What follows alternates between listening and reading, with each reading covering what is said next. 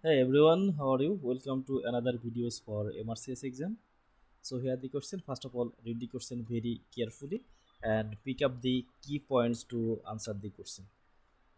So here a 43 years old lady is undergoing an axillary node clearance for breast cancer. The nodal disease is bulky. During clearance of the level 3 nodes, there is suddenly brisk hemorrhage.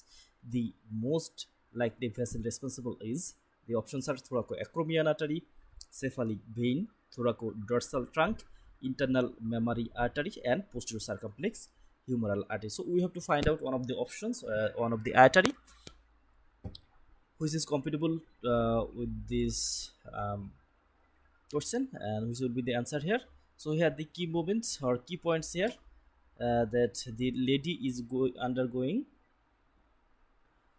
axillary node clearance for breast cancer, and the nodal disease is bulky. Clearance of level 3 lymph nodes. So this point is very important. During the level 3 clearance, suddenly brisk hemorrhage. So hemorrhage usually it arises from the blood vessel. So what is the most likely vessel responsible? First of all, let's see here. This is the breast of a female, and we can see the tumor here. So for tumor of the breast, usually mastectomy with the node clearance, and here we can see the lymph node, draining lymph node. So the lymph node also removed, and there are different grade of the lymph nodes, and this lymph node usually removed. So let's see the grade or level of the lymph node. So here we can see this here. It is the muscle. This muscle is the pectoralis minor muscle. It arises from the coracoid process and inserted into the third, fourth and fifth ribs. So here this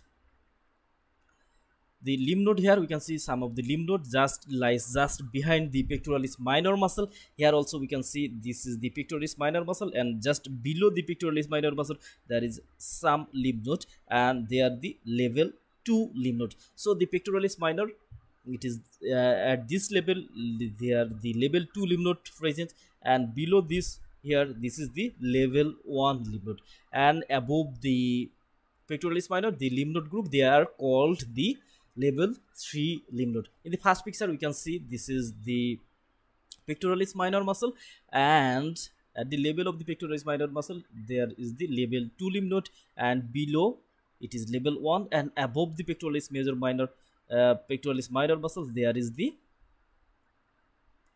level 3 lymph node. So during this process up to level 3 we have to reach the level 3, and here also can see the pectoralis major minor muscle lies just below the pectoralis minor muscle, and in the backward here the latissimus dorsi.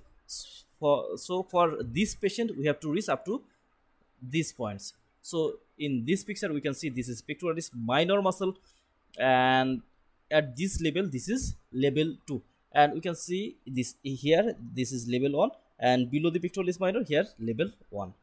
So we can see this is the level 1 lymph node, level 2 lymph node, and here level 3 lymph node, and we have to reach up to this level. So when we get back up to this level 3, here we can see there is a large artery which may be injured and may cause brisk hemorrhage. So here we can see this artery, and this artery, name of this artery is thoracoacromial artery.